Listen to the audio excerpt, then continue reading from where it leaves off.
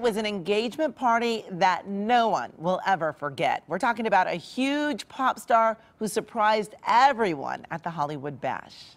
So I would like to welcome, and if you would give a warm welcome to my friend Taylor.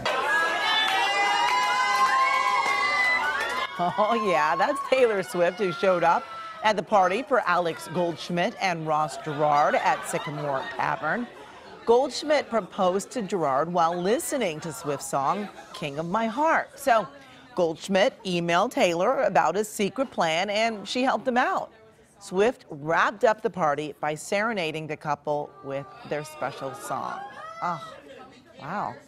I guess that's knowing people in high places? I don't know.